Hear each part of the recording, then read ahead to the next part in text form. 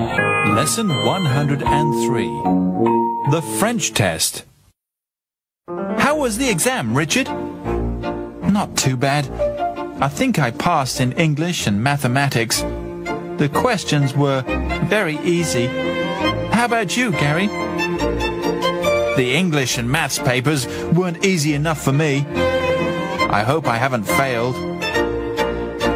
I think I failed the French paper. I could answer 16 of the questions. They were very easy, but I couldn't answer the rest. They were too difficult for me. French tests are awful, aren't they? I hate them. I'm sure I've got a low mark. Oh, cheer up.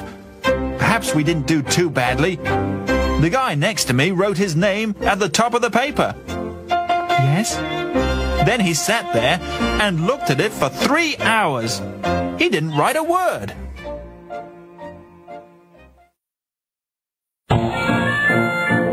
Lesson 103. The French test. How was the exam, Richard? Not too bad.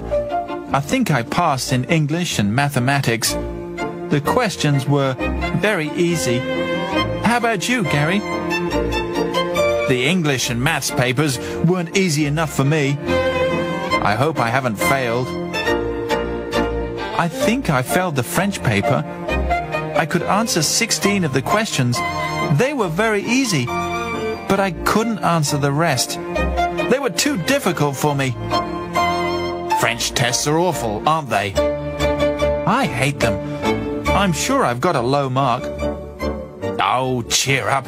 Perhaps we didn't do too badly. The guy next to me wrote his name at the top of the paper. Yes? Then he sat there and looked at it for 3 hours. He didn't write a word.